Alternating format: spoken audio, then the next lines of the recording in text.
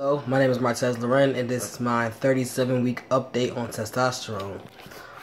That puts me right over the 8 complete months mark. Lately, as you can see, this chin hair is in full effect. There is a definite beard. It's visible to myself, onlookers, and small children. The mustache, which is weird because I've always had a mustache, is actually a lot thinner looking in comparison to the chin hair, but it's there too. I've getting like really small hairs that are really thin on my face. At my 1 year mark, which is going to be June 1st, I'm going to shave my face and see what grows back, because I already had the sideburn, so that should be interesting. Today I looked at myself and I looked at my face and was like, oh, I noticed my eyebrows are thicker. You probably didn't notice that because I didn't notice it until right now, but eyebrows are thicker. So what I'm talking about today is an incident that happened last week on Tuesday at work. So I had my first issue at work with being transgender.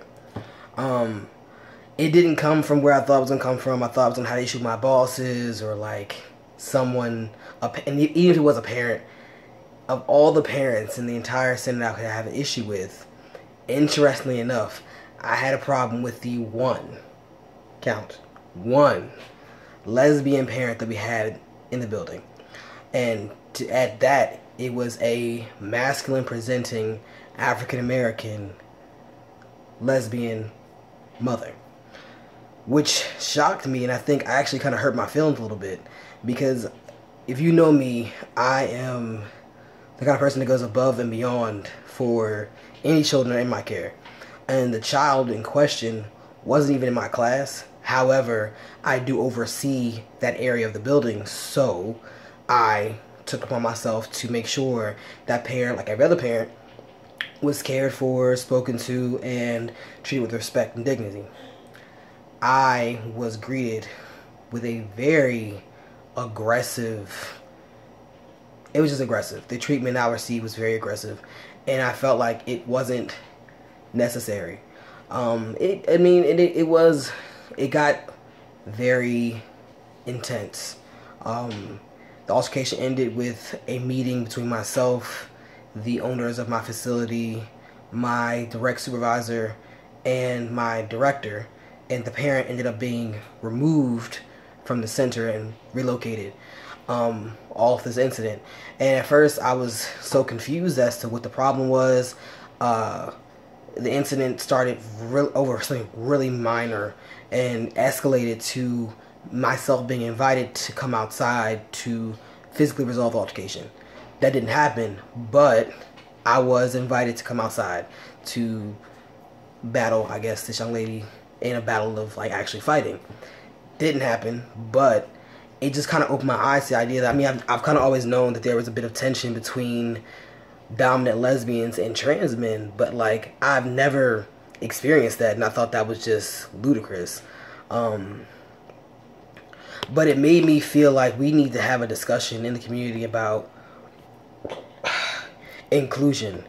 I've noted and I've asked other trans folk, male and female, like what their experience has been with, people within the community, and it seems to be across the board. Most of my friends who are trans women and trans men who have had issues in the community has been with dominant presenting women, lesbians, who have given them trouble to both trans women and trans men. So I want to know what's up. Like, if you are a masculine lesbian, do you have issues with trans people, trans men, trans women? What is the root of the issue? Do you feel like we're imposing upon you? Do you think we're trying to step into your field? What is the issue? I really love to get to the bottom of it. If anyone has any comments to add, has any input to put in, that would be great. Just want to know. But yeah, all in all, the altercation hurt my feelings and kind of sort of blew me. I felt like of all the people who should have been on my side, who should have been in my corner, I thought that I would get some type of support from someone in my own community. And it came out that that was the main person who had issue with me in the first place. You can win some, you lose some. But at the end of the day, I still got my promotion at work, by the way. So, yeah, you mean.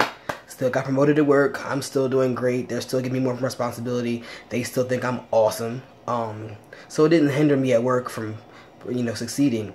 But it just made me feel like, I don't know, why would you direct that kind of hatred towards me? Most people, parents, are happy to have their kids in my class because I care.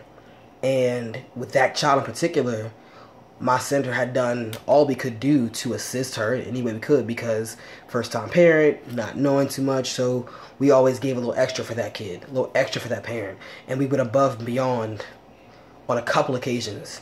So I think myself, I felt offended because she's a bit of a overprotective parent, which sometimes can become tedious for other staff members, and they had all got to the point where no one wanted to deal with her. But that she didn't know that part. I did. But I took it upon myself to make sure she was cared for in the best way possible, and her daughter received all that she needed.